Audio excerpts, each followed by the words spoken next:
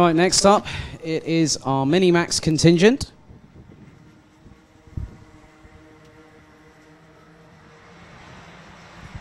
And your grid is as follows.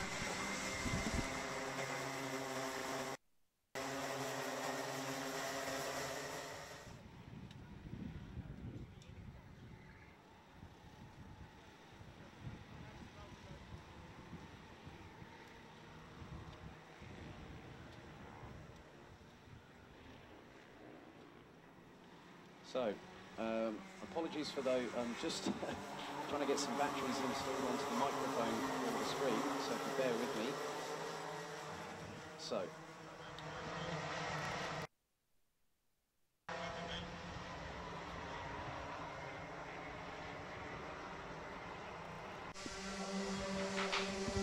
So your grid is as follows. Apologies for that for those watching on the stream at home. It's Renaud Francoeur and Thomas Strauven that line up on the front row of the grid. And then it is Matej Radenkovic and Nando Weichselbaumer from Austria. Then Tam Saleh from Germany with Thiemen Huben in 6th place. Also, we've got Karol Stout and Kaspar Schormans rounding out the top 8 positions, with Lawrence Herbots and Mick Vandenberg completing the top 10. Following that, it's Olivier Jonkers, then Matti Soubadou, and then Jasper Leenaerts, who retired from the race a bit earlier on, as there was a 5-second penalty handed out to Kaspar Schormans for pushing, which put him down into 8th position, which is where he will start this time around. So again, 13 minutes on the clock, plus an additional lap, is what we will have in terms of racing action once again for Micromax.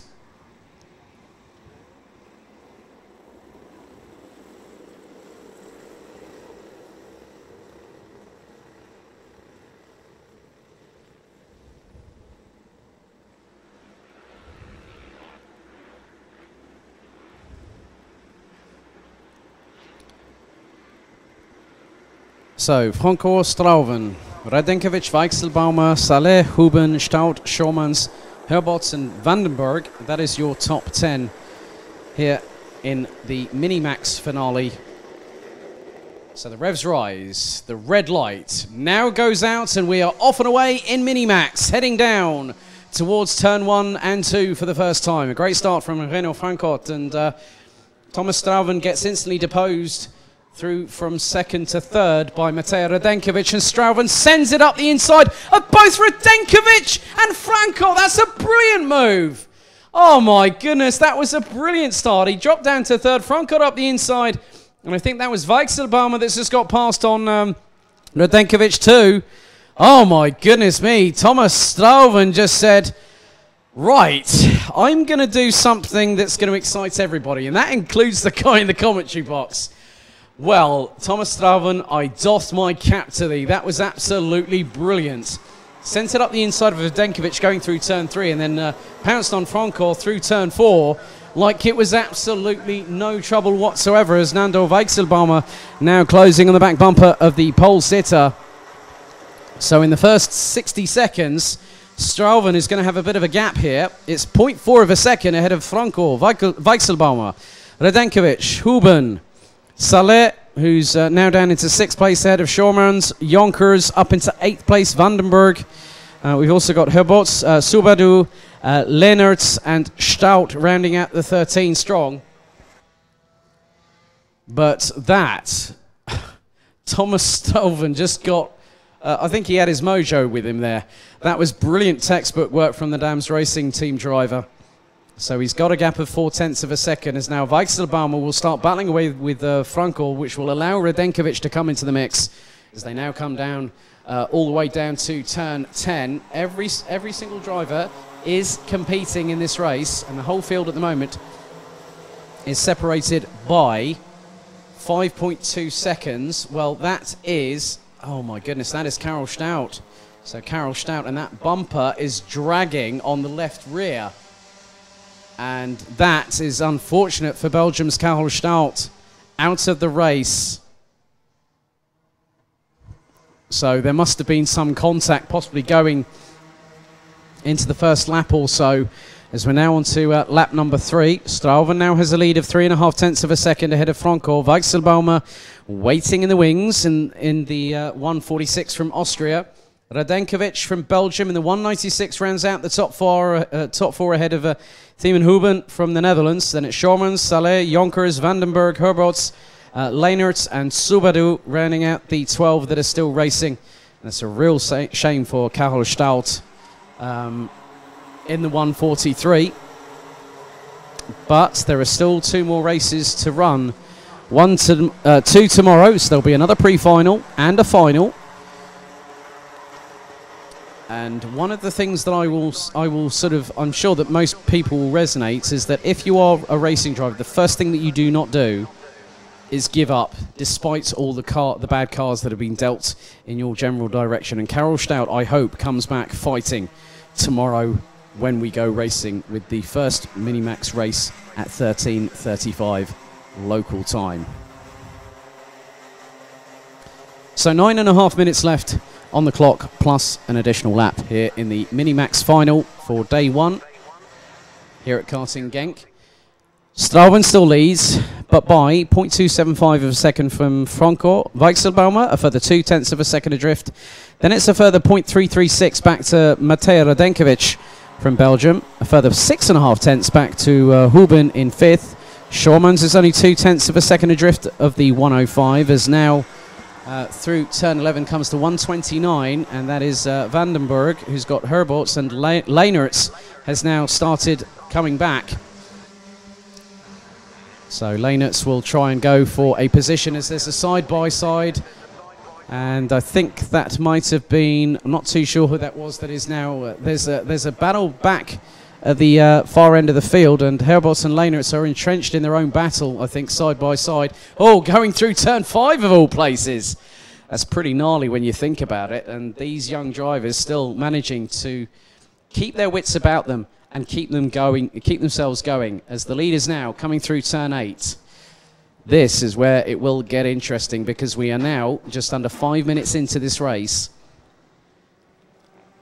and you still, if I'm honest, I can't really pick a potential winner out of maybe the top 4 drivers, who are pretty much running line astern at the moment. So Strauven started on P2 alongside Rino Franco, but managed to get the run through turns 3 and 4 on the very first lap. I think that was that's another great move, as here we now have another battle, and there is Olivier Jonkers battling away with Tam Saleh from Germany, as Saleh runs wide out of turn 3 and Jonkers up the inside. Nice job there by the Belgian. Gets the move done. Up into turn 6 they go, and Jonkers, that was pretty textbook. You know, Saleh went into turn 2, went a bit wide coming out of the corner, having hit the apex, and then Jonkers just planted it up the inside nice and cleanly, which is a good racecraft skill to have, that where if you can gauge a situation, you can see that the driver in front is possibly going to have a mistake on their hands, so you make sure that you are prepared for any eventuality. And it's quick thinking, it's cat-like reflexes, and that is what Rino Franco's going to have right now, because Nando Weichselbaumer from Austria is right on the back bumper, coming through the final corner. We're now going to go on to lap number 7, as Thomas Strauven has an advantage. It was 3 tenths. It's now 0.485 ahead of the Dutch driver, with Austria being represented by Weichselbaumer, as now, oh, now that was Olivier Jonkers up the inside of Huben, I think. And that is the case. So, yeah, Olivier Jonkers is making a great resurgence, having started in 11th position. So Karel Stout is the second driver in Minimax to have retired this weekend, unfortunately, having finished with a pretty lopsided rear bumper, which was scraping on the bottom of the left-hand side. So rather than having a mechanical black flag being thrown your way, the first thing is in a driver's instinct saying, well, my race is pretty much done, because if I was brought in for mechanical black flag, my race would have been done anyway. 6 minutes and 5 seconds on the clock still to go, plus an additional lap. And Thomas Strauven has kept it very, very consistent at the front of the field. Last time around, he put in the fastest lap of the race, and he's gone even quicker. But look at Rino Franco, he's just dropped down into the high 59.9s. 59.917 there. Great job by the Dutch driver. So in many respects, what is his gap between him and Strauven? It's 0.375 of a second. Weichselbaumer a further 0.2 adrift. And here now is Tam Saleh, I believe, trying to close up on Thiemen Huben, who has got past 4 position. And that is Jonkers just up ahead in P6. So these drivers having a really, really good battle. Just over 5 minutes of this race still to go, plus an additional lap. And the drivers at the front of the field will now come through. Strauven, Franco, Weichselbaumer, Radenkovic, and then we've had Schormans, then Jonkers, and that is Huben, Thiemen Huben, and also, well, let's see what happens as they come across the line, because I think there might be a bit of a different change here. Yeah, Huben is now in front of Saleh.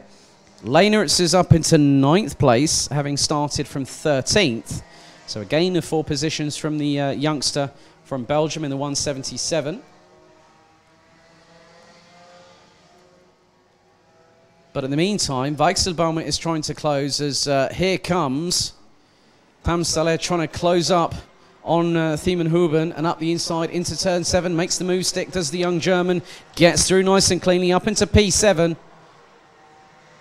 And makes the move stick by the apex of turn number 8. Into the left at 9. Down the short blast into the right-hander at turn 10.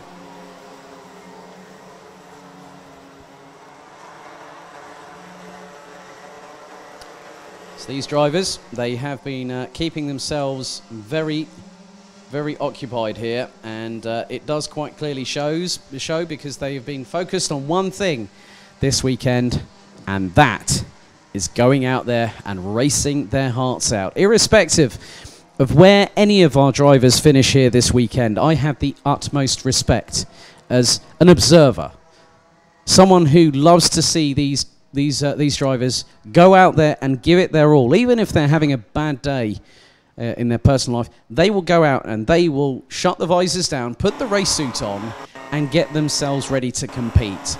And that is where I can't help but applaud every single one of these drivers as a professional, but also from a personal perspective, because you know, these drivers are slightly younger than my niece at home, and I have the utmost respect of these drivers that want to do this as a full-time professional career. And karting is that basic start.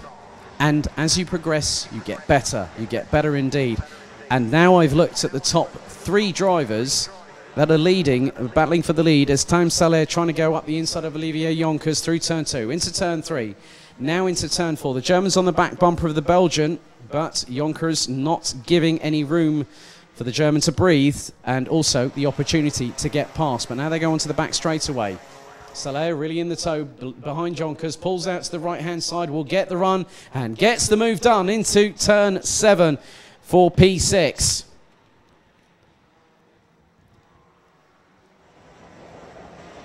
And in many respects, these drivers, I mean, if you stuck me in a cart, the first thing I would do is go, well, how slow am I going to be, is my first reaction. But these youngsters are driven. They have a purpose. They enjoy their racing. We enjoy seeing them compete out on circuit weekend in, weekend out.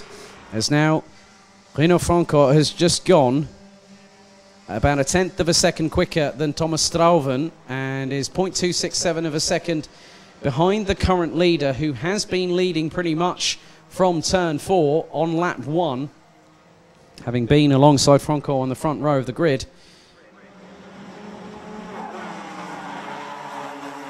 So into the last 90 seconds of the Minimax action here. So Renaud Franco is trying to see if he can close on the back bumper of Thomas Strauven and look to repeat the feat that Max Swiderski has done this weekend and take 2 wins here this afternoon.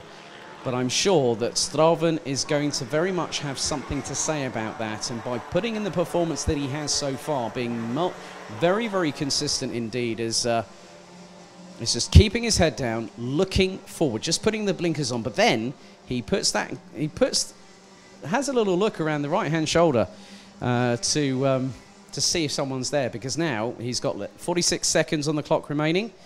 plus an additional lap. So I think with the pace that they're running at, they will get the final lap board when they come round the final corner this time around.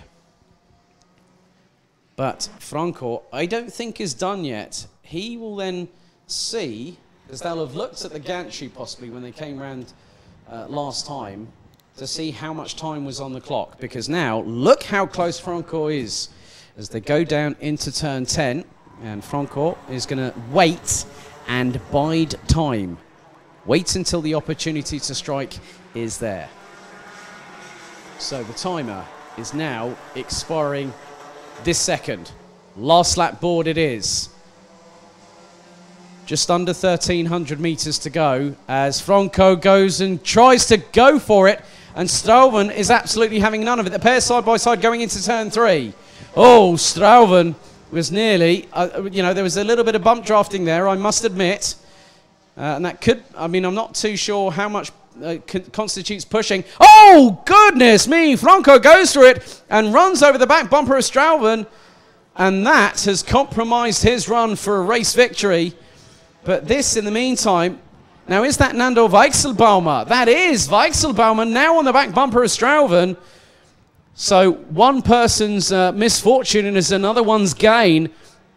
And now Strouven is going to try and outfox Austria's Nando Weichselbaumer. What a dramatic conclusion to this race on the final lap. As now Strouven is going to go defensive. Weichselbaumer is trying to sweep around the outside and cut back through. He's going to get the run, but I don't think he's going to get it. Strouven wins, punches the air with both hands, and Weichselbaumer could have just, if he'd have had another lap, you know what that would have meant? Weichselbaumer could have had it. But it goes to Thomas Strouven. Reno Franco, even though he ran over the back bumper of sorry, my apologies there. I just had to quickly grab some results before they flew out the window. Reno Franco, if that had not happened, I pretty much think that it would be... They're just discussing what's happened, I think. They just said, what happened to you? Yeah, Reno just went over my back bumper. That's just a casual little conversation between Minimax drivers, but congratulations. Proficiat to Thomas Strouven for the victory here for the Minimax final. And he wins by 0.059 seconds ahead of Nando Weichselbaumer, with Rino Frankot in third, Matej Radenkovic in fourth, ahead of Kasper Schormans and Tam Saler from SP Motorsport running out the top 6. Then it was Olivier Jonkers, Tiemann Huben, Jasper Leenitz running out the top 9 ahead of Mick Vandenberg, Lawrence Herbots, Matti Subadu, with unfortunately Karel Stout retiring on the very first lap.